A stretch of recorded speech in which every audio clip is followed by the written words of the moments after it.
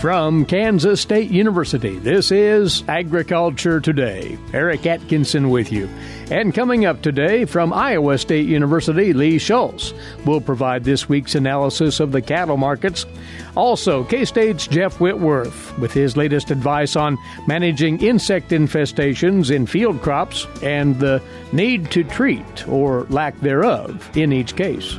Later then, K-State's Justin Wagner on a special K-State webinar taking place this Thursday, featuring several K-State specialists on cattle nutritional management strategies amidst the issues created by the coronavirus situation. And Jeff Wickman has this week's Forage segment where he talks with K-State's Shane Potter about the virtual Forage Discovery Days. All that here on Agriculture Today. Make hand washing a healthy habit everywhere you go. Wash your hands with soap and water for at least 20 seconds, especially after going to the bathroom, before, during, and after preparing food, and before eating. If soap and water aren't available, use a hand sanitizer that has at least 60% alcohol. Life is better with clean hands. A message from the Centers for Disease Control and Prevention. Good to have you along for this Monday edition of Agriculture Today. Into the cattle market scene we go now with Lee Schulz. Lee is a livestock economist, Iowa State University.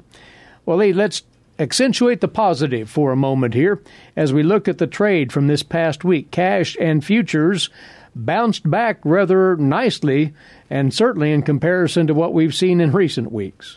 It was certainly great to see a limit move and an expanded limit move on Wednesday and Thursday to really provide some momentum as we kind of settled in on Friday a bit higher. Really, I mean, you look at that June contract as we've transitioned from that April to June contract, it's the highest since March 26th, and then we took a dip from then on till now as we've rallied. And then before that, March 13th. So giving you a little bit of perspective, it's been about a month since we've seen these prices currently that we're seeing in the market. The question, why have we seen this rally? I think you really have to point to one is the cash prices that we've seen. That this last week, cash prices were anywhere from $3 to $10 higher. Obviously, the strong surge in box beef prices have helped support futures and cash prices. What is hope here is we've started to get some demand pull back in this market, as well as maybe a bit of momentum too on understanding at least what that backlog of cattle is. And as we maybe ramp up some more slaughter, that we can start to work through those large inventories and all of that. Certainty in a very uncertain time, I think, has spurred these markets a little bit this week. And that leads to an obvious question.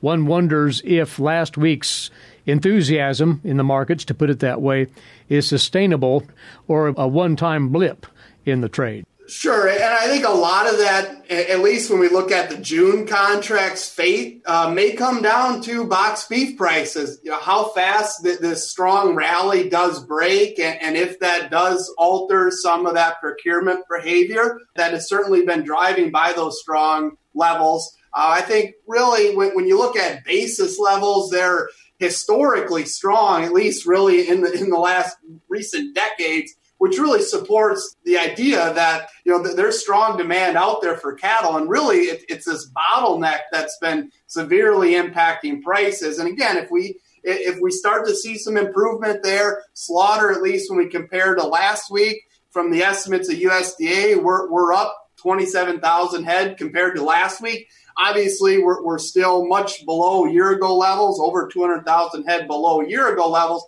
But if we kind of hit that base maybe, and are working up from here, that obviously all provides momentum in this market. Demand is already there pulling it, very strong demand out there. I think it's just getting this supply situation resolved will provide a lot of momentum in the market. Have to ask you, because of course you're staying attuned to what's going on very, very closely. Beef packing plants and pork as well reopening to some degree, but the question remains at what line speeds, at what level of progress will we see beef and other meats flowing into the market again.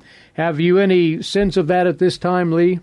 That's the million-dollar question when we talk about the number of cattle out there and number of hogs that have obviously been backed up. Rough estimates are we've already backed up about 1 week slaughter in cattle, maybe even a little bit more, and similarly for hogs. So to give you an idea, we need to work through that 1 week of slaughter while we're still doing the routine slaughter of these market-ready animals. Now, I think that question really comes down to the labor base and how quickly we can get the labor base back at these packing plants to be operating anywhere near what capacity. And it's important we came into this situation running pretty much at capacity in hogs and cattle, especially in March when we really ramped up slaughter at the end of March there. So the biggest concern, I think, is how do we get some of the absenteeism that's been going on and get that situation resolved? Now, we already know with a lot of changes at these packing plants with distancing measures at best possible being put in and all the safety measures being put in, that's going to slow down those chain speed. But I think we've also, on the other hand, seen some changes to simplify fabrication. So taking less items down to subprimals, keeping less byproducts or offal in order to really maximize that chain speed. So the net of that is very much unknown because these are all new changes at those packing plants. But hopefully all this is really short term in the fact that can we get these packing plants up to 85, 90, 95% to work through that backlog as well as work through the inventories that continue to come. What effect is all of this having on our beef export sales? You have the latest weekly data from the USDA on that export traffic. I think we're starting to see maybe a hint that the current situation, as I think we would expect it, may slow down exports here. And again, hopefully this is very short-lived as we're dealing with this supply situation. Accumulated exports through April, so if we look January through April, they're up 18%. That's good news. Now, the little bit hesitation is when we look at the outstanding sales. So these are the products that have been sold, but they haven't been delivered yet, and we could see some cancellation of those sales. Those are down 18% compared to year-ago levels. That suggests that the prices we're seeing, those wholesale prices, the limited availability that our own consumers are facing, that's potentially showing up on the export market. So we could see a short blip here where we've seen a record pace in exports take a little bit of a slowdown over the next couple of months, similar to what we've seen here domestically. But I think it's still important to highlight that the value of those exports doesn't go away.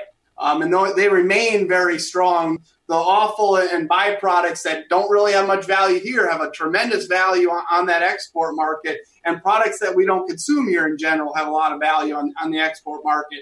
So I think that does remain a big concern here short term, and then even longer term, does that lead to longer term ramifications as we get into the next several months and we're in that recovery process?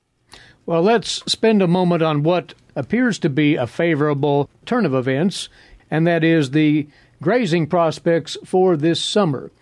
There is drought here and there, but for the most part, it sounds, Lee, like the opportunity to put some pounds on, economically speaking, with the grass conditions that be, might be, in fact, to the good of the producer. Well, the whole cost of production situation has improved. It's been to the detriment of grain prices because of the COVID-19 situation and the uncertainty and what that's caused in the grain complex. But forage specifically, we're really entering a key period now. USDA starts measuring in their crop progress report the range and pasture conditions. They were released for the first time here in 2020 for the week ending May 3rd. And those range and pasture conditions, while it's still early, are suggesting pretty good conditions. Nationally, if we look at good to excellent conditions, roughly about 50% of the range and pasture in the United States is in that condition. So at least to start this grazing season, we're in a pretty good situation. I think another positive thing when we look at forage situation is back in the prospective plantings report in March, when USDA surveyed producers, and now that's back in March, things obviously can change, but producers suggested they were going to grow about 800 to 900,000 more acres of hay this year. So we're looking at a little bit more available hay acres. Now we don't know what the growing season is. We'll get those updated projections in June about what the actual acreage is, but that suggests we could see a little bit more production of hay this year. That also could be because as we looked across the grain complex, those margins were pretty thin. So I think you're seeing producers maybe diversify a little bit of their acreage. We're seeing a little bit more go into hay, but that's obviously helpful to the cattle producer to maintain those lower costs potentially and have that forage available. All right. And do want to, lastly here, circle back around to something that you referred to earlier about the strong basis in these markets right now and how a producer could capitalize on that. You would encourage producers to, if they haven't already, review where things are at and seek out those opportunities. Certainly, and I know producers are facing a difficult situation as far as sometimes receiving bids or getting the prices that they're wanting. But we're looking at the cash market, that's at times been $5 to even $16, $17 over the board. That's a strong incentive to market those cattle. And also, as we've seen that producers that maybe hedge these sales back many months ago before the whole COVID-19 situation broke, that's given them a much better net hedge price now because of that very strong basis move. And so we hope this continues, that the cash prices continue to pull up futures prices. That's going to pull up futures prices across the board and provide a lot more optimism in the markets, not only for now, but I think as we look into marketing decisions this summer and then as we get important marketing windows for the cow-calf producers this fall. Lee, we appreciate your input on all of this. Thanks, and we'll talk again in a few weeks. Thank you. He's a livestock economist at Iowa State University and part of our regular rotation on the cattle markets. That's Lee Schulz on this opening part of Agriculture Today. Did you eat today? Thank a farmer. A way to get more involved in agriculture is through 4-H and FFA. Through 4-H and FFA, we have been given multiple opportunities to grow as leaders and learn more about agriculture. You can learn skills related to jobs, public speaking skills, and you get the opportunity to travel around the country and meet new people. If you want more information about getting more involved in 4-H and FFA, visit them on their websites at kansasffa.org and kansas4h.org. Next up on this Agriculture Today, a quick roundup of insects active in our field crops in Kansas, courtesy of Jeff Whitworth, crop entomologist, K-State Research and Extension.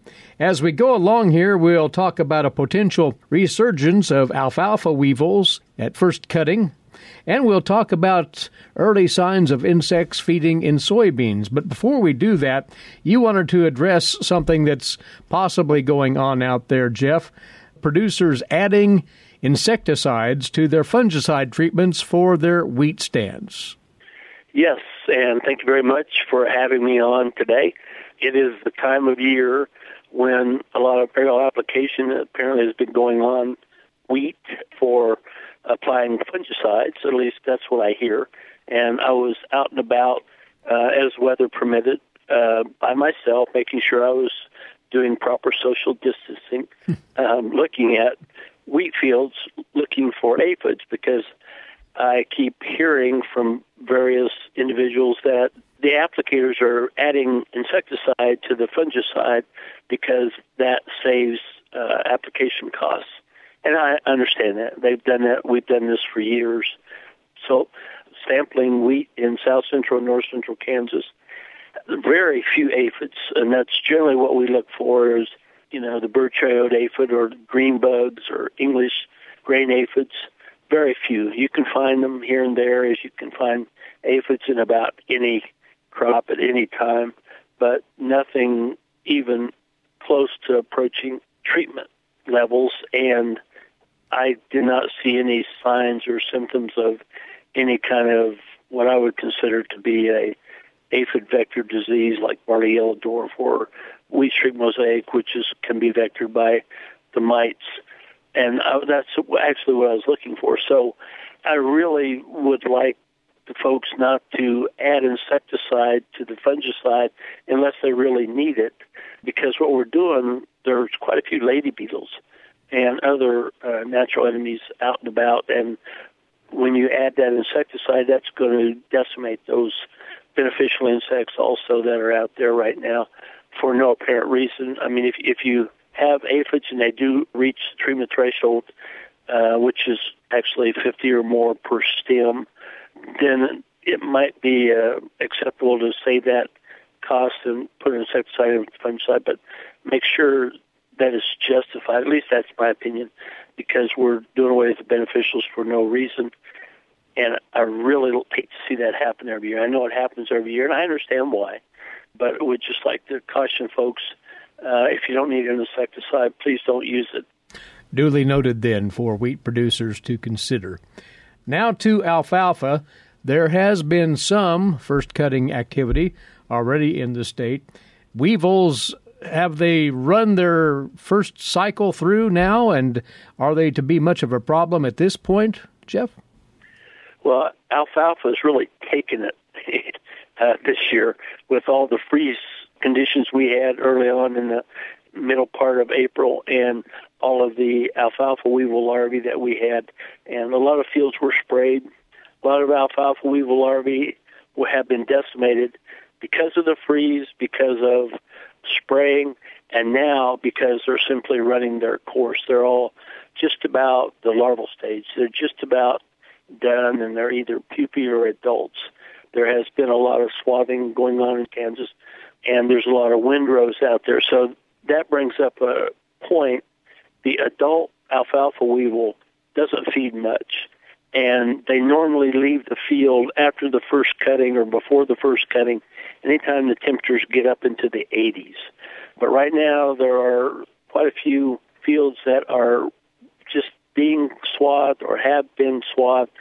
And even if you had a good insecticide application, even if you had a freeze that killed 95+% of the larvae, as you go through and cut this alfalfa, you're accumulating alfalfa in these windrows. You're also accumulating whatever larvae and adults are left over. So as long as it's cool or shaded by the windrows, these adults can actually, and the larvae, but mostly the adults, they can actually feed on the stems. They do what we call barking, where they just eat the epidermis or the outside of the stem, but it can hold the plant back a little bit up until the temperatures get up into the 80s or the windrows are removed. Those adults can stay out and feed. And looking at the weather, it looks to me like it's going to be maybe cool for the next 7 or 10 days or so. So I just want everybody to be aware that these adults can be out there. It's not worth treating for them. I get that question, should I treat under these windrows? No, because as soon as they remove the alfalfa and as soon as the temperatures return to the 80s, the adults will leave. They go away and they oversummer. They won't cause any more problems till next October and November when they return to the fields, start mating and laying eggs again.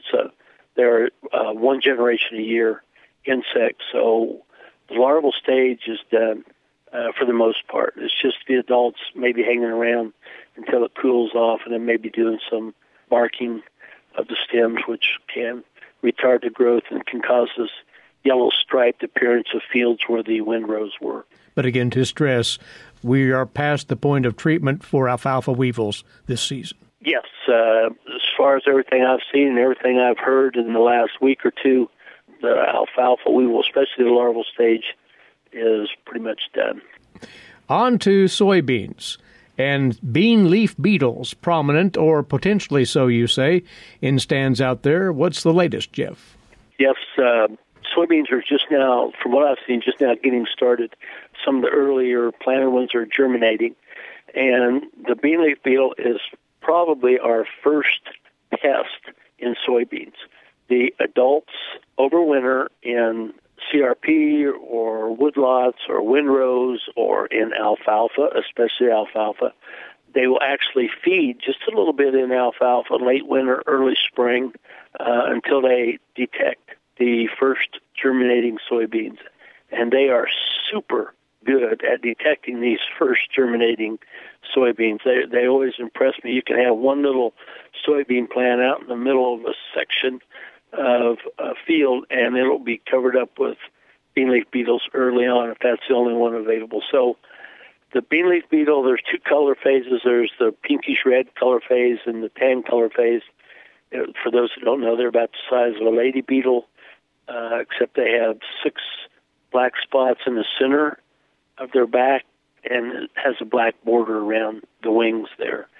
Either adult will feed. They cause the characteristic round or oval-looking holes in the leaves, and they'll feed pretty voraciously early on, but just because they're coming from overwintering, and they're all coming into these first emerging soybeans, and it's usually only on the border fields because they stop wherever they find the first soybeans. Now, if you've used an insecticide seed treatment, these seed treatments work pretty well for 21 to 28 days, depending upon the rate you used to protect the plants. But even if you didn't, usually the bean leaf beetle is not that interested in feeding during this stage. They feed a little bit to get nourishment. Mainly, they're going to be laying eggs in the soil around the plants. Those eggs will hatch, and those larvae will start feeding on the roots and the root hairs. But the guys first going out looking at their soybeans, especially if they're looking at the border rows, sometimes those plants can look like they're pretty defoliated or pretty chewed up. But you need to remember, young soybeans, while they're in a vegetative stage, they're pretty resilient at recovering from defoliation. They can take up to like 50% defoliation, and there will not be any resultant problems with yield once those adults quit feeding. So a sudden response with an insecticide doesn't sound necessary here. Well, if some of the border rows are approaching 50% or more, and we don't have really good growing conditions yet, you might consider a spot treatment. A lot of times we go number of insects per row foot or number of insects per square foot, but in the case of soybeans, we usually use percent defoliation as the treatment threshold or the trigger. So, and there can be other insects that are contributing to the defoliation, especially later on. You get green clover worms and webworms and lots of other things. Right now, the only thing I've seen are the bean leaf beetles. But still, if you're getting over 50% defoliation and you got quite a few beetles out there feeding them, especially the border rows, it might justify a spot treatment or at least a treatment around the border of the field. As for the rest of the field, though, would that suggest that one can likely get by without treatment? Well, you need to get out and sample, because there's exceptions to every rule when we talk entomology or biology. Get out and sample the whole field. Like I said, they're not interested in feeding that much or for that long. They just need that initial nourishment coming from the overwintering stage so that they'll have enough energy to lay eggs around the base of these soybean plants. All right. Well, Jeff, thanks for filling us in. We, of course, will be catching up with you regularly during the growing season to find out what is going on down the line with insect pressure in our summer crops. Always appreciate your time. My pleasure. Thank you. That's Jeff Whitworth. Jeff's a crop entomologist with K-State Research and Extension, and we'll be back on this Agriculture Today. For 25 years, K-State Research and Extension's Kansas Agricultural Mediation Services has been providing a no-cost, confidential place to call in and visit with an agricultural lawyer. Our experts are available to help you producers handle legal and financial issues. Explore your options and generate solutions. Call us at 800-321-3276 or visit us online. Kansas Agricultural Mediation Services. Welcome back to Agriculture Today. Eric Atkinson with you. Information for you cattle producers now on yet another informational opportunity put on by K-State Research and Extension. This will be in webinar form coming up this Thursday, the 14th of May, right at noontime. It will get into troubleshooting uncertain times in the beef industry. Now, to lend more detail as to what this will be about, Justin Wagner, Beef System Specialist with K-State Research and Extension. He'll be among the quartet that will be conducting this webinar. Right to it, Justin, what's the aim of this presentation? Well, Eric, there's been what I'm going to call, several maybe unexpected impacts on beef cattle producers just as relates to the COVID-19 issues. And, one of those that I think our industry's been rapidly maybe dealing with and adapting to is we've really seen some challenges in the availability of distillers grains. We also know that really the second aim of this webinar is going to be really maybe targeted towards the stocker and grower backgrounding operations, if you will. They tend to be the shock absorbers within the cattle industry. And there's, if we look at pen space availability in the feed yards and the possibility of maybe needing to hold some of those cattle or before we would ship them to the yards, we've got to address some of the nutrition challenges associated with that. And so that's really our second objective is to take a look at some of those issues, how we might manage those cattle, what are some different feeding strategies that we can utilize as well. And there are options there to point out. You and colleagues, including Dale Blassie of K-State, Jamie Lynn Farney, you've been kicking around some ideas, you say. Yeah, we certainly have. If we look at, specifically the distillers issues, we've been having lots of conversations within our group as well as with cattle producers around the state regarding what I'm going to call alternative protein sources. Maybe a better term would be more traditional protein sources is what I tend to think of. We've been very heavily reliant on distillers products here in the state of Kansas, dried distillers and wet distillers grains, really for a number of years. And as we look at that, prior to the advent of the ethanol industry in Kansas and the dawn of kind of that era, we looked at alfalfa, soybean meal. We're having lots of conversations about those kind of things. Even urea, which is something that, many producers probably haven't used in a supplement. Some have still used it, but it's been far less common, I would say, in maybe more recently than what it would have been, let's say a decade ago as we look at that. And so, we're going to talk about some of those regional differences with Dr. Farney and myself, kind of approaching it from the two ends of the state. There's different products that might be available and give producers some guidelines. Not only in that stocker segment or stocker backgrounder segment, I guess, if you will, but also maybe as we look forward into the fall and looking at protein supplementation on the cow herds. Right now, we really don't know what, that future is a bit of an unknown right now at this point. And to that point, this shortage in distillers' grains, well, this may extend for quite a while. So, as you mentioned, the fall cow supplementation program, what you'll present at this webinar will have legs, so to say. It will be pertinent for quite some time, it would appear. Well, it's, right now, Eric, at this point, it's really hard to say. What we do want to do is just kind of put it on folks, get it on their list. It's something to be thinking about as we move to the fall. It'll be interesting to really kind of see how this situation plays out and if we see those plants come back online and what that looks like into the fall. But we really, August is not that far away. That's the reality of things right now as we look at maybe planning forward. And you'll be taking a look at these alternative protein sources from the nutritional vantage point, but from the affordability vantage point as well. Glenn Tonzer of K-State will be on board in this webinar. Yeah, Dr. Tonzer is going to kind of give us really summarize the current market situation, what those things look like. I don't think you could have that conversation today without at least including a little bit about what those thoughts are.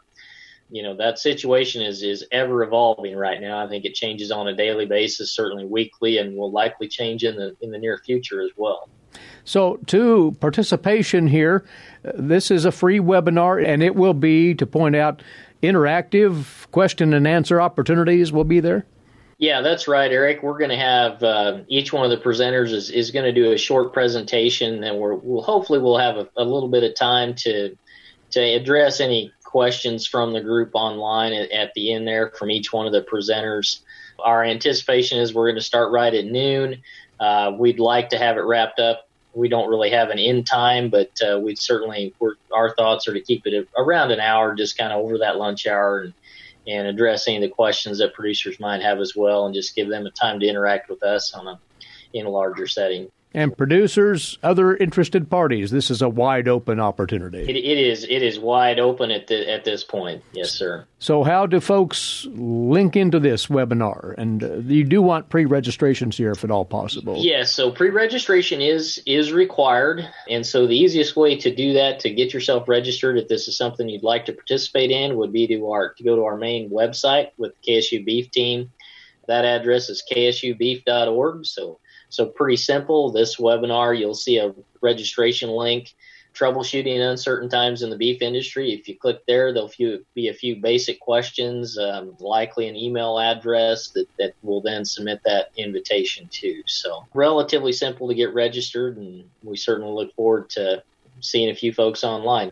Excellent. So listeners, if you're interested in taking this in, secure your spot for this webinar. It is entitled Troubleshooting Uncertain Times in the Beef Industry, being put on by K-State Research and Extension.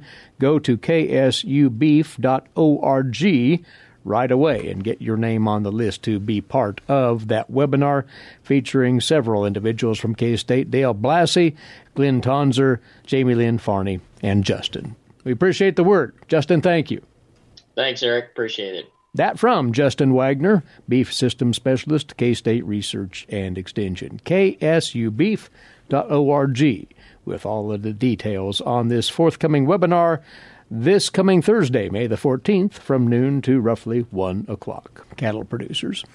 And while we're talking webinars, bringing to your attention as well, the next in the series of online gatherings, as they're calling them, being put on by the Agricultural Economics Department at K-State, on the economic implications of the COVID-19 situation for agriculture. That next session is, in fact, this coming Thursday as well, in the evening, 7 o'clock. Featured there will be K-State grain market economist Dan O'Brien. You can sign up for that webinar at agmanager.info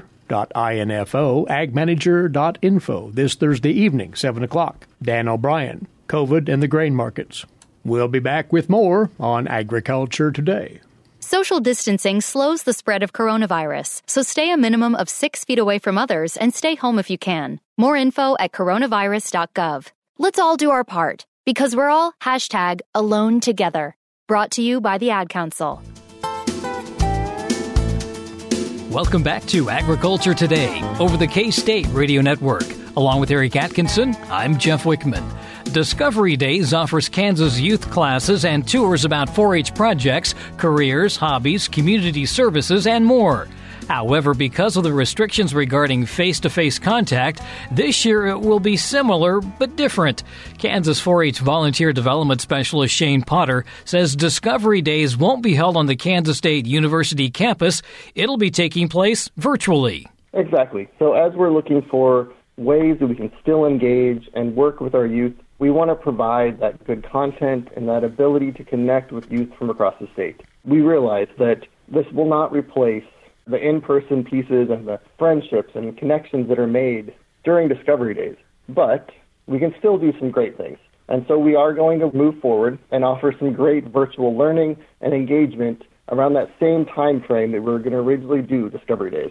We are going to have the event on May 27th through the 29th, and we're going to offer some live events during that time frame. So on the morning of the 27th, 28th, and 29th, we will have keynote speakers. We will have sessions where youth can sign in and engage with content experts from campus and around that can guide them in their project learning and learn about those careers and that connection to education that they would have done in an in-person session.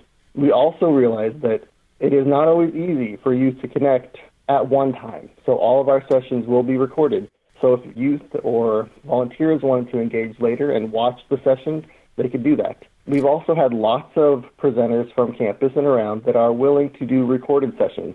So even though we are sad that we won't be able to meet in person, we're creating a whole wealth of knowledge and resources that hopefully can be used in the future as well. All of our speakers really still tie to educational units.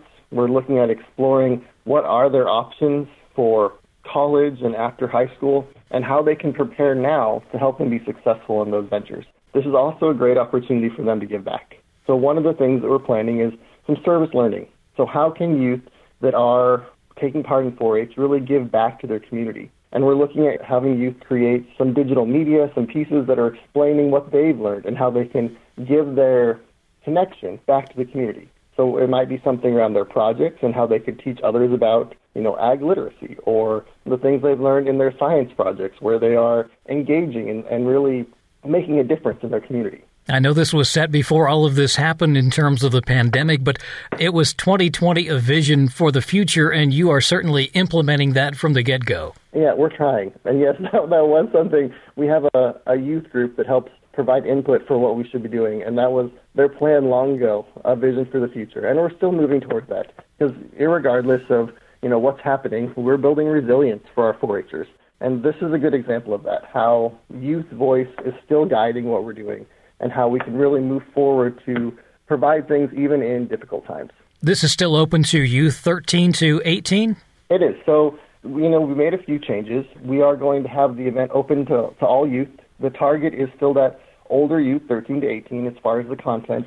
But really, this is something that we want to be a resource for all youth across the state. So as they go through, we will ask them to do a pre-registration for the live events, just so our speakers have an idea of how many youth they're going to work with. But otherwise, this is something we want to be a resource for the youth across Kansas. And as we do that, we've looked at ways that can really help them engage. For example, we'll have them work with some of our 4-H council members to do some small group interactions in one of the afternoons. So they're still gaining some of those connections and really learning about people from across the state. So even though they can't be physically in the same room, they'll be able to see each other on the video screen? Absolutely. Technology is great, and we really want to use it to the best of our abilities. So being able to break out in small groups, ask questions, engage with one another, and even though it can be a difficult component, it's really providing that growth. So as we're looking at career and college readiness, these are skills that hopefully can go on and help them in the future. By being able to engage in an online platform, they're more prepared to maybe do a video interview someday. We're providing them a safe opportunity to practice skills that will help them in the future. Were you, for the most part, able to offer the same things that you would have done had they been on campus? Yeah, it's been a challenge with some of our pieces because, we really strive for hands-on learning where youth are immersed in content, and many of those things will be similar. Again, we know it won't be the exact same experience. We're not trying to replace an in-person piece, but this is what we see as a kind of a supplement. And it really, if it works, hopefully this will help us be better in the future. So if we can have larger in-person events like this, incorporating some technology or deepened learning as they take part in person, and then, we talk about blended learning where they're doing some pieces online. And this is helping us look into those options. Our goal is to not replace again, but make some components that are still a connection. For example, one online platform, youth often like having a T-shirt or piece to remember the event. We talk about belonging.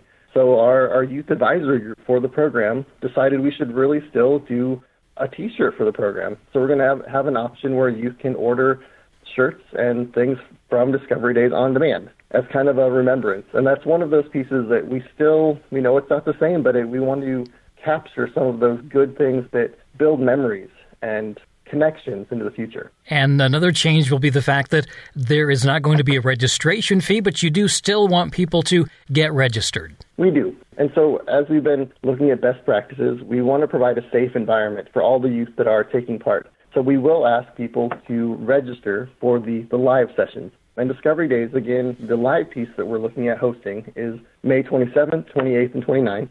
We'll ask people, if possible, to register at least that week before. So May 22nd, once people are registered, we'll send out the information directly to them to connect in the live version. And that registration will give them a password for getting into the sessions. Exactly, yep. Similar to registration to what they would have had in the past. They'll have options for workshops. We'll have some keynote addresses.